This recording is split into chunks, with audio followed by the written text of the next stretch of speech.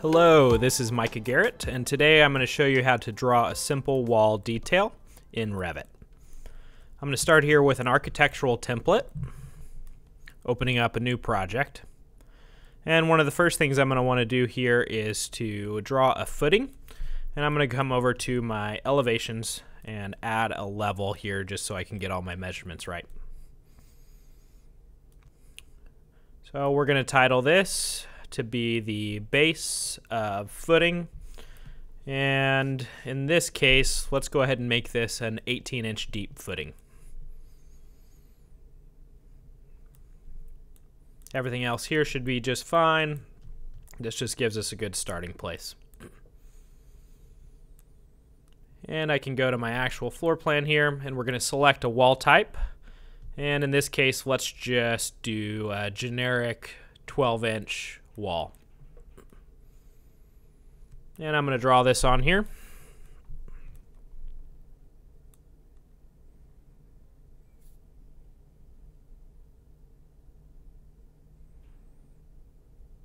And you can see that it sometimes likes to extend a little bit further down than you want it to. So go ahead and adjust the levels so that it's the appropriate height. And then I'm also going to edit the type of this wall. I actually want it to be about 2 feet across. And so we're going to go to the structure and edit this here. All right, now we've got a nice footing there, and this can be a place where we can start stacking our blocks. So I'm actually going to go here and insert in my BuildBlock family. And in this case, you can find these online at buildblock.com. These are our BIM models that we've recently created. And here I'm going to add a 6-inch block.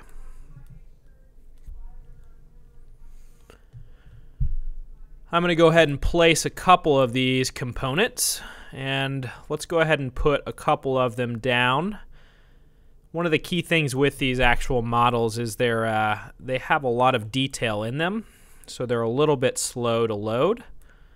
But I'm going to go ahead and stack a couple of them, and these will stack individually in this case. And let's put 4 of them down here. From here I can use my alignment tool. This is just a short key AL. And then I can also draw my measurement here. In this case I want my actual block to be 5 inches from the edge of the footing for where maybe a brick ledge might go. And the short key for that is DI.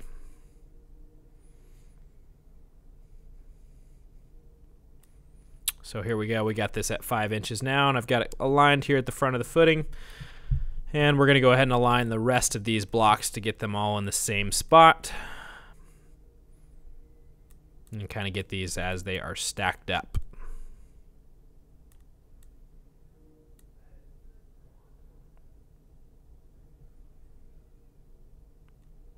All right, from here let's go ahead and put a section view in. That will allow me to view these all from the side. Feel free to label this however you want.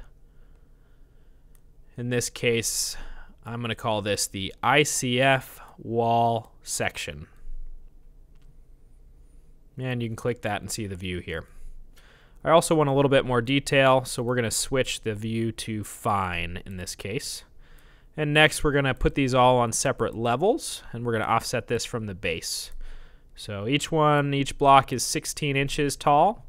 So I got 16 inches here, we'll go up to 32, and finally 48 inches.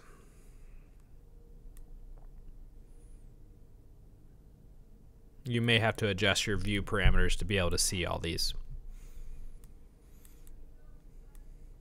All right, so now we have a nice ICF wall right there. One of the key things with the actual wall section and putting rebar in is that you have to have a structural member. And so in this case we're going to put in just a generic wall in the middle of these blocks so that I have a structural thing to put the rebar actually in.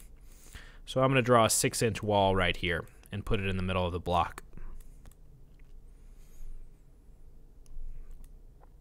And you can see that in the section view. We'll need to make a couple of adjustments to make sure this is in the right place. And we're going to make this 5'4", which will get me to the top of the blocks as they are stacked. And we'll take this up to level 1. There we go. Now, occasionally these lines are a little bit thick on these wall types. So if I go to Object Styles, I can adjust all of this. And we can go to Walls here, and we can change the lines to 1 in this case, and that makes them a lot more thin, a little bit easier to see in this situation.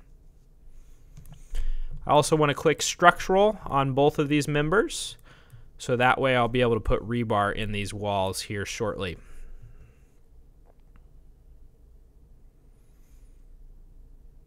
Okay, moving on, we're going to click here to Structure and go over to Rebar.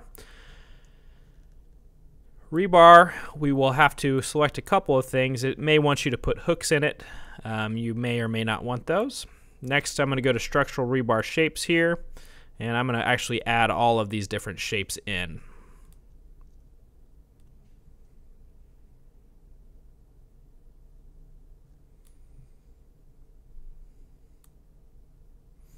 And if I click this little drop down here, you can see that it actually loads all the different types of rebar shapes that I may want to use.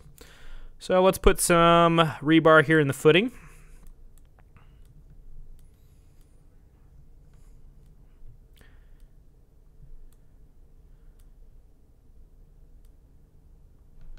And we want some straights in here. Now we may need to change the work plane that we're working on to be able to get these to align. In this case, I want these to actually run perpendicular to the face.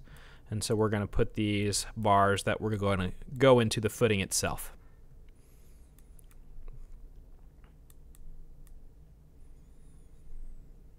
And you can see here there's different sizes of rebar that you may want to put into your wall section.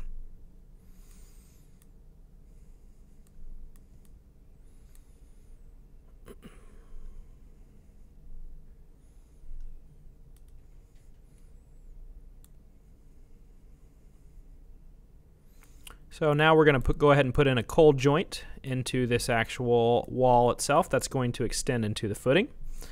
This is typical for a vertical that's going into your block section. And in this case, I want to go ahead and put a hook on it.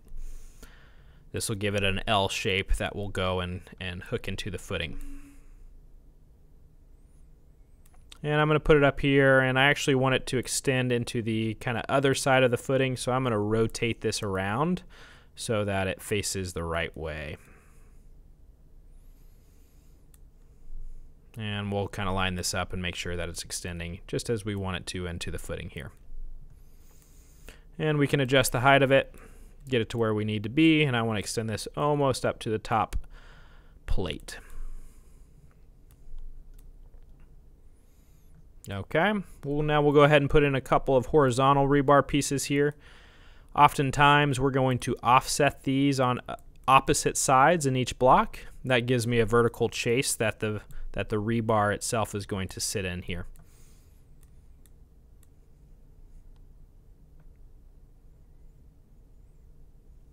And you may want to do some adjustments to the actual rebar to help it be a little bit more visible.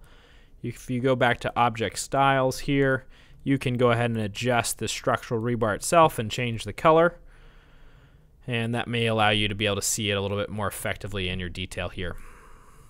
And we're going to click Apply, and there you go. Now you can see all the rebar much easier.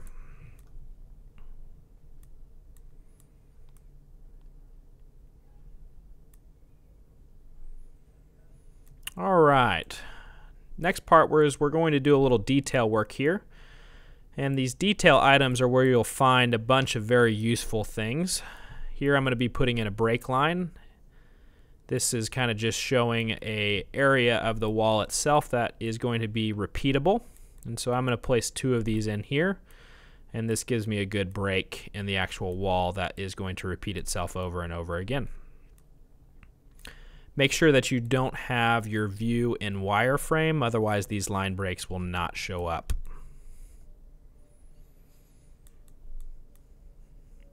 I'm going to go back to Component, Load Family, Detail Items, and here we're going to actually get an anchor bolt that's going to go on top.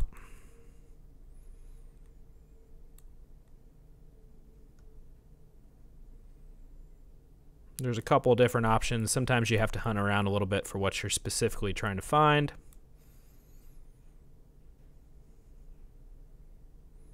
Here we are in metal fastenings, anchor bolts, and we want the hook side in this case.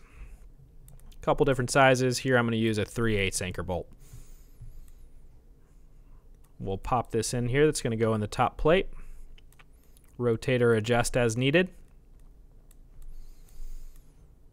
And now we have our anchor bolt in the top section. Next, I want to actually add a top plate to this, and so we're going to go back to detail items, and I'm going to go to wood, wood framing, and here's some sectional lumber. Load in some of those, and I'm going to select a 2x12 since we're working with a 6-inch wall. We'll drop that in there, and you can see that this is also, the lines are too thick here. So I'm going to go back and manage object styles, detail items, and we can change the line type here to something a little bit less. There we go, that's more visible. Let's adjust this height here.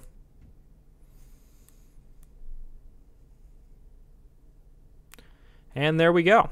We have a nice wall detail that I can select and drop into a project and give me some work that I can show. Some specific details for my customers. Hope you enjoy this, and look forward to creating some more content and getting more information out to y'all.